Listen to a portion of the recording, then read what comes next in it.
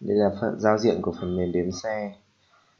Đầu tiên ta mở thư mục đếm xe ra, file demo lưu trữ dữ liệu đếm xe. Ban đầu dữ liệu là 0. Chạy chương trình đếm xe. Đây là chương trình đếm xe quay đoạn đường ở Mễ Trì, Nam Từ Liêm. Ta nạp code vào board Intel Galilei. Sau khi code đã được nạp xong, ta thấy số xe là 0, cảnh báo là không tắc.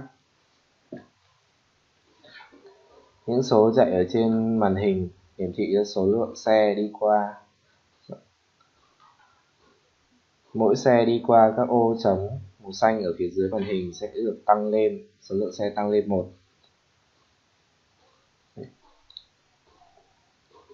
Giá trị trở về 0 báo cáo là đã đếm xong một lượt đèn. Giá trị thu được là 31, cảnh báo là tắc đường.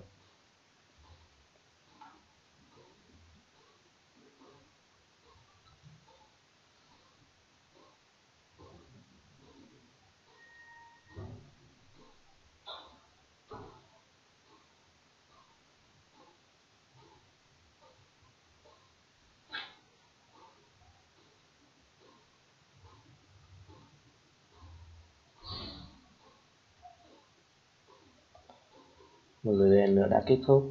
Giá trị đếm được là 36. Giá trị được tự động lưu vào file tạm demo và chuyển sang board Intel Galilei. 36 xe báo là tắc đường.